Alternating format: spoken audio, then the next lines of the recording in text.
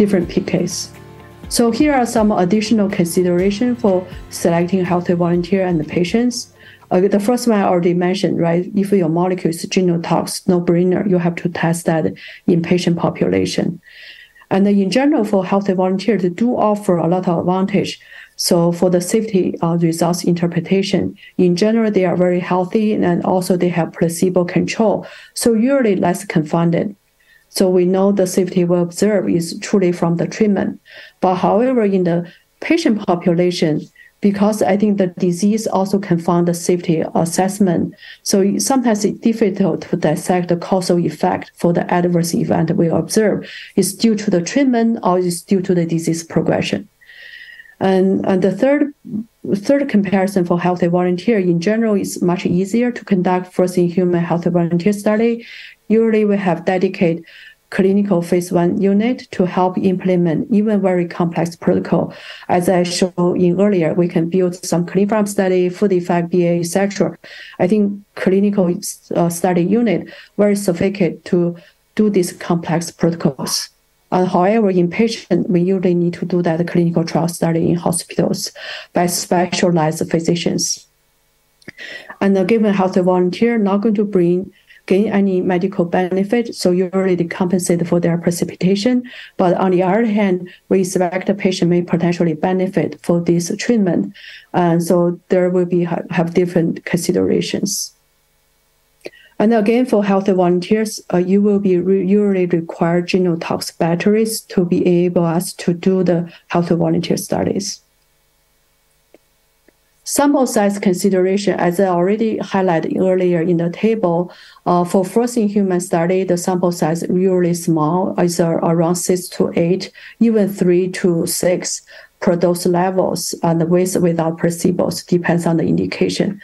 But for the phase 2 and phase 3, will depends, what your, clinical endpoints. We also need to involve some statistical determination for the sample size calculation. If studies, for example, phase 3 is confirmatories, what's target, achieve target efficacy benefit compared to standard of care, you need to do that sophisticated calculations. And then we also need to determine what's the potential rate of the drop-off rate and what's the replacement policy. If the patient drop out, we have not really achieved our goal. Do we want to replace them? And also sample size in general will increase when we go to phase 2, phase 1 and phase 2 and phase 3. And the third, and also I want to share a little bit on the schedule assessment. That's an important decision. Usually is as appendix, how much we want to. So the key discussion, how much we want to get out of one studies. So again, for the phase 1 studies, mainly safety, tolerability. So we usually collect a general set of safety labs, vital sign, ECG, and AE. Additionally, we can also collect safety biomarker, which is mainly driven by the tox findings. And we also want to collect enough adequate PK samplings to describe the absorption, distribution, and elimination, and to allow estimation of the relevant parameters. And again, given the PK may not necessarily always dose proportionals, so you need to consider your molecule's dose characteristics. You may need slightly different sampling schedulings for the different dose levels. And in the context of PD biomarker, I think the key question, what are the biomarkers available and how relevant they are in the context for the efficacy and the safety, and how feasible we can implement this biomarker in the study. And also to set the priorities. I think we can collect a lot of biomarker, but it's also quite expensive. We need to decide what are the key questions we want to address from the study and prioritize the biomarkers. So just want to briefly highlight some of the biomarker, why we're interested to collect biomarker data in phase 1. Because in the typical, as I mentioned earlier, for the SAD and MAD study, it's usually in healthy volunteers. And we could not evaluate the efficacy. So I think the phase 1 will only establish the safety, how we transition from safety to efficacy. So I think a biomarker are the potential information to bridge the gap. So the biomarker, there's different type of biomarker. So a biomarker can serve as a surrogate endpoint for clinical efficacy. For example, % target inhibition and cell action. So biomarker can also serve as to inform the toxicity and the safety, organ toxicity. For example, for renal toxicity, you can look at serum creatinines. And the additional biomarker can also use as patient selection, define the patient population. For this type of biomarker, we call CDS, is clinical diagnosis biomarkers. So we use that CDS to select the patient population. Again, depends on what's the question, we can select different biomarker to test in the clinical development. So these are the general consideration for the first-in-human study design. So I just want to share with you a little bit flavors on the different unique consideration, given most of my work is in oncology development. So here are the traditional oncology drug development. So due to the high medical need, actually oncology doesn't really follow that the traditional phase 1, 2, 3 phases. So usually it's accelerated without any much phases. So we have those escalation I'm showing here as an example, and we can identify the MTD. And then we will just, once we see some efficacy given this patient population, once we see some efficacy, we gain the confidence, we will quickly go to the pivotal studies. Sometimes if the efficacy is so transformative, we don't even need to go to randomized pivotal trials. We can further expand that dose in that specific population, use that single arm study can support registration. So sometimes, for example, Pembra, they use the large phase 1 to support the registration. So I think, for the traditional oncology development. So I think we need to be agile, adaptive, depends on what we see on the safety and efficacy, and decided what's the development path for these different molecules. And I also want to briefly introduce, the recent FDA effort on the Project Optimus. I think they are really highlight the importance to find a robust dose finding for oncology product. So in the past, because the competition, the speed, usually the people will try to do MTD and then skip to the registration. But however, if you select those too high and bring unnecessary toxicities, so may not necessarily benefit the patient, actually really, compromise the benefit that we can bring to the patient population.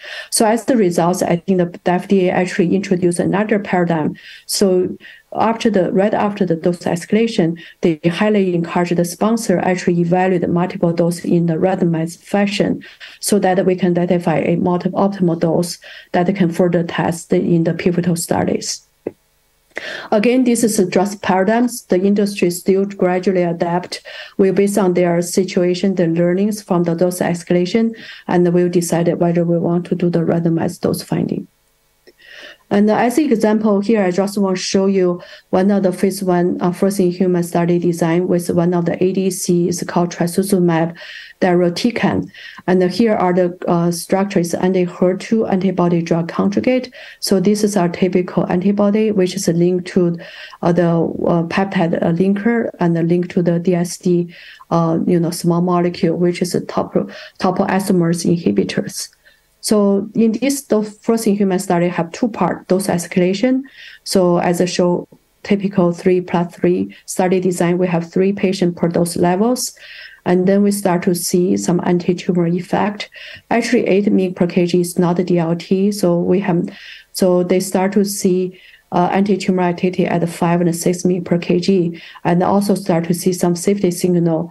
As a result, they decided to further expand 5.4 and 6.4 mg per kg dose in the expansion cohort. And again, here they focus on specific population. So HER2 positive breast cancer, gastric cancer, and other HER2 low cancers. So when they talked to FDA encouraged them to further evaluate 5.4 and 6.4 in the context of efficacy and safety, and in the randomized fashion. And based on this data, they select one dose and further expand at the part 2 as a single-arm study. Eventually, this study, along the phase 1 study, support accelerated approval for Enhertu. And again, I think I just want to share a little bit of flavor, what analysis they have been done to support those selection at the time they finished randomize those findings. So they're basically pulling the data with the phase 1 study to look at the exposure and dose response for the efficacy and the safety. And here you can see the higher the exposure, we see the better the efficacy and also the worse of the safety. So based on this ER relationship, actually we can project what's the probability for the key efficacy and the safety for the compared to two dose levels. So from this prediction, you can see the 6.4 tend to have better efficacy, for example, ORR and best to tumor response, etc., and also have worse of the safety, higher incidence of the toxicities. So based on this benefit risk profile, in the end, the sponsor decided to pick the lower dose because there's a big concern on the interstitial lung disease. So as a result, they used 5.4 mg per kg Q3 regimen to support registration for the HER2 positive breast cancer. And lastly, I just want to briefly touch upon the modality. So I think the evolution here, I just show you the evolution of the biologics evolving over the time and the modalities. So in early 80s, we mainly focus on replacement therapy, some of the therapeutic protein, for example, insulin. But I think in the late 1990s, I think monoclonal antibody become increasingly important modality for the therapeutic treatment across different indications. And for the last 1.5 decade, I think we start to see more and more different modality. For example, ADC, T-cell dependent bispecifics, and recently we start to see gene therapy, CAR T-cell therapies, and personalized cancer vaccines, etc. And because this, continue, growing of these advanced therapy and the medical products, in European we call ATMPs, which is defined as the medicine for human use that are based on gene, tissue, and cell therapies. So I think basically including 3 categories. In today's talk, I will mainly focus on the gene therapy medicines. One is CAR T, which is ex vivo gene therapy, and the other is AAV-based gene therapy, which is in vivo gene therapies. And for US FDA, they also have similar office to review this type of product, but again, their scope is slightly bigger than the European. And I think in this case, we usually submit this type of product in the CBER, the Center of Biological Evaluation and Research, instead of CDER for the large molecule and small molecule. And in the office of the tissue and advanced therapy, they will specifically review all these different products. So given limited time, I will mainly focus on CAR T and AAV-based gene therapies. So first, I just want to share briefly what are the clinical pharm considerations for gene and cell therapies. Actually, to be the science of clinical pharmacology remain the same for these newer modalities. So the goal for clinical pharm is still try to find the right dose for every patient. And the PK/PD concept is still the same. As Tommy already mentioned, the PK, we try to understand what the body does to the drug. And, including for CAR T, even though for it's cell proliferation versus small and large molecule, the body try to eliminate their drugs. So they just different process, but describe how the body does to the drug. And the PD is what the drug does to body. I think both concepts remain the same. The only thing is compared to conventional small molecule and large molecule, the gene and the cell therapy, they have quite different ADME and PK characteristics, and also associated intrinsic and extrinsic factor that influence that process. So here I just want to highlight the biggest difference. For example, for CAR T, they have once they bind to the target antigen on the tumor, the CAR T has cell proliferation. It's a living cells. It's not one molecule. The body try to eliminate from the body. And for AAV-based gene therapy, it's kind of virus, right? So they basically follow the viral life cycle. So basically, the virus will take up by the cells and get into the nucleus, form episomal double-strand DNA. And then in here, it's quite stable. So the double-strand DNA can get the transcription, become transgene mRNA, and it can also get translation, get transgene proteins. And if the episomal double-strand DNA is here, stable, so we will continue produce transgene product. So with that consideration and process, here are some of the similarities and difference between all these modalities. First, from structure and the size. So here I put all these size, maybe the similar size on the slide, but in reality, they are very, very different. So the molecular weight for small molecules is usually around 500 Dalton. The best case should be lower than 1,000 Dalton. In contrast, for the larger molecule monoclonal antibody is 150 kilodalton. And for genes and cell therapy is much bigger. So it's 26 nanometer for recombinant AAV-based gene therapy, and for the CAR T, the T cells, which is around 5 to 10 micron in diameters. And also for the drug product, for small molecules, quite straightforward. It's exactly the chemical synthetic structures. And the monoclonal antibody already start to introduce complexities. It's a single API, active product ingredients, with the same protein sequence, but however it's generated by the cell lines, they may potentially have slightly different of the post-modifications for this same protein sequence. But again, it's still the same APIs. But for gene and cell therapy, they have a lot of different molecule and component. For example, for the recombinant AAVs, which is replication incompetent AAV. So we have viral capsid and also vector genomes inside. And also for the CAR T, which is basically T cells, it's living cells with ex vivo genetic modified T cells. And also for autologous CAR T, the drug component actually can be unique for each individual or subject. So we don't have the same drug for each individual. And for the route administration, small molecule, usually we take orally. And for large molecule monoclonal antibody, we do parenteral dosing, for example, IV and sub-Q, sometimes IM, intramuscular injections. For gene therapy, we can do multiple route administration, the IV infusion, IM, but often we do local administration to the target tissue. For example, intracerebellar spinal fluid, we can inject there. Also the subretinal injections. And for cell therapy, usually it's IV infusion. And we have not seen any cases for the sub-Q and the IM. Dosing schedule, for small molecule, large molecule, really repeated dosing. And for small molecules, QD, BID, given they have relatively short half-lives. For mAbs, it's usually Q every week, dose once every 2 weeks or every 3 weeks, given they have reasonably longer half-lives. But for gene and the cell therapy, usually it's one-time dosing, single dose levels. Given the much longer durability of the molecule within your body. And from the analytical perspective, for small molecule using LC-mass spec to analyze the both parent and the metabolite, and the larger molecule, we can use ELISA. Recently, we can also use affinity capture LC-mass spec to quantify the monoclonal antibody in the circulation. And for gene therapy, we need to look into multiple analyte, for example, vector DNAs, and we can use ddPCR. And if there's a transgene proteins in the circulation, we can use ELISA to measure it. And for CAR T, we can use ddPCR to look into the, DNAs, the transfected genes, but we can also look at using flow cytometries to look at surface expression of the receptors.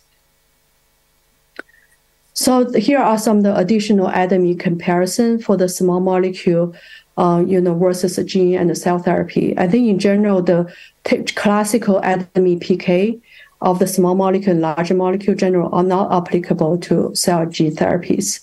So in general, for small molecule, we have absorption where the GI, the solubility, permeability will matters how much the drug will absorb. And for large molecule, usually we dose IV, and for sub-Q, usually the absorption is where the lymphatic system.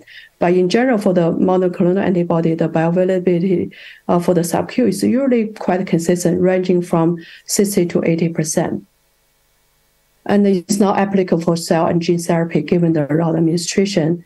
And for the distribution, small molecule, we know it's widely distributed and much bigger than the central volume of the blood.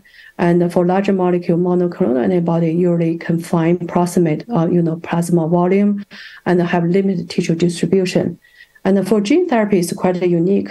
Their biodistribution usually well studied in the preclinical species, and the distribution will depend on the recombinant AAV serotypes, tropisms. So the different isotype of the capsid will let you target specific organ, for example, muscle, retina, or heart, etc. You need to use a different capsid to target specific organ of interest. And for cell therapy, I think the distribution is more mimic the T cell distribution. Will distribute highly blood, the organ well perfused with blood, and also the tumor. Metabolism, again, for small molecule, we have phase 1, phase 2 metabolism, and the cytochrome 450 usually account the metabolism for more than for approximately 75% drugs. But however, for large molecule, there's no metabolism phase 1, phase 2. It's more related to the catabolism of the protein, where proteolytic degradation going through endocytosis, phagocytosis, or target-mediated clearance. And for gene therapy, there's no metabolism or catabolism. It's more related to how the virus can get into the host cells, form a episomal double-strand DNA, further express transgene mRNA and proteins. And for CAR T, also there are no metabolism or catabolism. Is mainly the CAR T cell, once it bound to the target, will proliferate. And for excretion, I think we well know for small molecule, we can excrete in the fecal, biliary, or renal, urine, etc. And for larger molecule, usually they will degrade to small peptide and amino acid that be reused or eliminated very renally. And for gene therapy, we usually don't do a lot of excretion study, but we do viral shedding. The goal here is not to evaluate the clearance because there's no mass balance, but the goal here is to want to make sure that there's no transmission risk to other people if this gene therapy product was excreted to the environment in the biofluid. So usually we will monitor the viral shedding in the blood, saliva, urine, sweat, even tears. And cell therapy, there's no excretion. And also the PK is quite unique, right? The small and the larger molecule, they usually not going to proliferate. They usually get into the body, they decline. And the matter especially, and with a relatively short half-life for small molecule usually in hours, for larger molecule in days, right? Because we have FcRn binding properties to prolong the half-life for monoclonal antibodies. But for gene therapy and cell therapy, they usually last for years and months, and also have higher intracellular variabilities. And for small molecule immunogenicity, no immunogenicity issues. Larger molecule only antibody drug conjugate, but for gene therapy and cell therapy, the immune response is very complex. There's an innate immune response and also adaptive immune response for both the capsid transgenes and also the CAR T cells and also the transgenes. So it's very complex immunogenicities for these novel modalities. So here I just want to show you some of the typical PK properties for different modalities. For small molecule, again, this is oral dosing. You can see the half-life, the time scale is hours. The decay matter exponentially with shorter half-lives. And this is the typical monoclonal antibody PK, and the half-lives in days. And then in comparison for the CAR T, we have distribution, expansion, contraction, and the persistence for months and years. And similarly for gene therapy, the blue one is the vector DNA kinetics in the serum. You can see there's a very interesting shape of the curve, and the other curve is in the viral DNA in the different biofluid. And again, here, if you can detect soluble transgene product, you can see the transgene product actually staying for a long time, for years, given that the stable transcription of the double-strand DNA in the nucleus. So with that different ATMP properties, so what are the unique consideration for the first-in-human design for cell and gene therapies? Given there's a huge unknown for the gene transfections, so in general, we don't test cell and gene therapy in healthy volunteers. So we will test directly cell and gene therapy in patients. And also for the first-in-human dose selections, again, this is only one dose, single dose treatment. So the patient only have one chance to receive the dose. So as a result, we not only need to consider the safety, we also need to consider to find a dose that may potentially bring some benefit for the patient. And there's two different methods to decide how we're going to decide the starting dose. One is the empirical allometric scaling based on the animal data for the minimum effective dose or pharmacology active dose, or the MTD, the maximum tolerated dose or maximum feasible dose if possible.